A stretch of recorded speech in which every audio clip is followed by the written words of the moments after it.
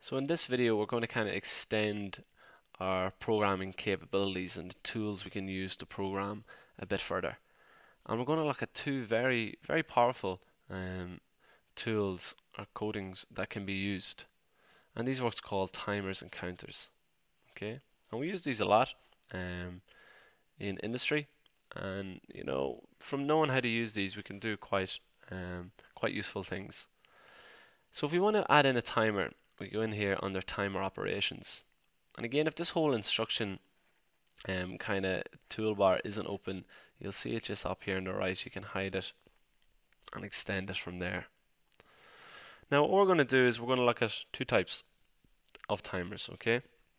We're just going to focus on this timer on delay and this timer off delay. The rest we'll cover in, as we get there. But for what we want to start off is we want to start off with a timer on and a timer off. So there's two types of timers. And the way we got to think about it is this. A timer on delay will turn an output on after a period of time. So if you imagine we're turning on, say, a buzzer after 5 seconds, that's what a timer on delay will do. It will wait 5 seconds and then it will turn on your buzzer. A timer off delay is slightly different. What it does is it turns an output off after a period of time. So let's say again we're triggering our buzzer. The buzzer comes on immediately. We count for say 5 seconds and then the buzzer cuts off. So that's an off delay timer and that's an on delay timer. So let's see how we set these up. Well, again, we can drag and drop these into our ladders. And what it does is it allows us to name and create what we call a data block. Now, don't worry too much about this, but basically, a timer has a certain amount of data associated with it. In a sense, it's counting a period of time. So it's got data and it needs to save that somewhere in the computer and in the PLC. So that's just what we're doing here. We're creating a place for it to store it. So first thing it really asks you to do is give it a name. So we'll say a timer, and we might call it 5S, so for a 5-second timer. And we just say yes, automatic, add it in, and it will drop our timer in, and that's what it looks like. Now notice this idea of a network. We've moved on to a new network down here, and you can think of networks just as ways of organizing your code. In the sense you can have, and it doesn't just mean you're moving on to a new rung in the ladder, you can still add in another rung down here, and you could still put in inputs and put it out to an output. So you can still have multiple rungs of the ladder in a network. But what it does is it helps organize our code a bit better. So say maybe you're using the first network to reset your system. And then, this next network is going to run through a first batch of sequences or something like that. We can organize it through the idea of this network. And again, you can just use networks as to show or to separate out your ladder rungs. If you want to just keep one rung in one network, that's completely fine. But anyway, back to the timer. So we've created this timer block, and what it does is it gives us ultimately 4 ports that we can connect into. In stands for input. So what is going to trigger our timer? Well, let's say we're going to use an input that's going to be called, well, what I'm going to do, I'm going to use the stop button here, all right? So our stop button is going to trigger our timer. What is our timer going to turn on? It's an on delay timer, so after delay, what is it eventually going to turn on? So it needs to be an output. Q stands for an output. So we're going to say we're going to turn on our buzzer, all right? Now PT asks for what we call the preset time. So how long is this timer actually going to last for? And how we do that, we type in time, then we got to give the hash key, and then we type in how long it's going to last for. So if you type in 5 seconds, 5S means 5 seconds. If you type in 5M, 5 minutes, MS, milliseconds, and it'll put it in blue there to make sure it understands it.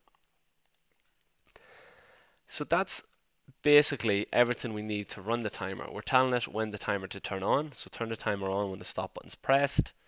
After a period of 5 seconds, turn on the output. There is another port here called ET, and we don't need to get into too much at this moment in time. I wouldn't worry about it. Siemens, I believe, does let you leave this blank if you didn't want to connect anything into it or put anything in, but some compilers, like the likes of Codesys, want you to put in a value in here so that it's connected up. So some compilers force you to put something in there. So it's good habit just to type in something. Now ET stands for elapsed time, and ultimately it's telling you currently in that moment of time what count the timer is on. So once we press the stop button and the timer starts counting, it's counting up to 5 seconds. So you'll see this kind of changing 1, 2, 3, 4, 5. It's telling you the current value at that moment in time of the timer. And really where we use that is if we've HMI displays or and we want to kind of give out this information to someone that maybe it's very long time wait and we want to kind of have a visual output display of it. We could use this piece here to show us that. For the moment, I like to put in a good habit of just putting in a variable just to store, so it can be stored somewhere. So let's say we call it the timer count actually. So that makes a bit of sense to count what the timer is on. I just press enter into that. Now it gives me a red underline because it's not defined. So we'll go and define it and basically just accept whatever it's given you. It's telling you, okay, here's a free memory address we can store it into, and we'll store it in there. Okay, so we're just basically accepting whatever the software gives to us for this moment in time. Now later on we'll look at how we manipulate that and use that, but for the moment we don't really need to be worried about this part, but it's a good habit to set it up. The main thing you want to look at is your input, your preset time, and your cue, because that's going to turn on your timer. So what's going to happen here? We push the stop button. It'll allow the timer to time up. Once it reaches 5 seconds, it will turn on my buzzer, so an on delay. Now a couple of things to note with timers. Timers, the input must be constantly powering the timer. So if the stop button is pressed, I need to keep that stop button pressed until it counts to 5, and then the buzzer will operate. As soon as I release the power from the stop button or turn off that input, the timer loses its count and it goes back to 0. So if we only had the stop button pressed for 3 seconds and we let go, this would reset back to 0 and the buzzer would never have come on. If we keep it timed up to 5 seconds, the buzzer will come on, and then if we let our finger go, the timer resets to 0 and the buzzer turns off. So you may need to use an idea of a latch there to keep power generated to the input and then to keep your buzzer on for maybe a certain amount of time or whatever else you want to do with it until something's reset. Okay, so just to keep that in mind with a timer. The T off operates in a very similar way. Again, it'll ask you to type in something, so you could call it maybe your 3 second and then maybe off to represent an off delay timer. And again, you have an input, so we could again have our, let's just use the stop button again. The stop button can trigger it. The output that we're going to turn on is the buzzer. Preset time, again remember it's time, hash, and then whatever you want to put in, so 3 seconds. And then just for good habit, I'm just going to put in timer count off, just to put something in there. Again, it'll give me an error, and I'm just going to define it and put it wherever it wants me to store it. Okay, and we're turning on our buzzer. Okay, so this is our off delay timer. So again, what happens is, as soon as the stop button's hit, it will energize the buzzer straight away, and then once 3 seconds elapse, it will cut the power to the buzzer, and that's a timer off delay. Again, this needs to be fully energized for this to count up and turn off, so latching can be important there. So it's good to play around with those and see how they work, and to fully kind of see, depending on what input you're using. If you're using a push button, you'll need to keep it kind of latched on.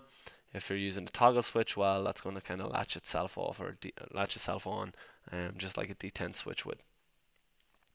So that is timers. So hopefully that makes some sense to you.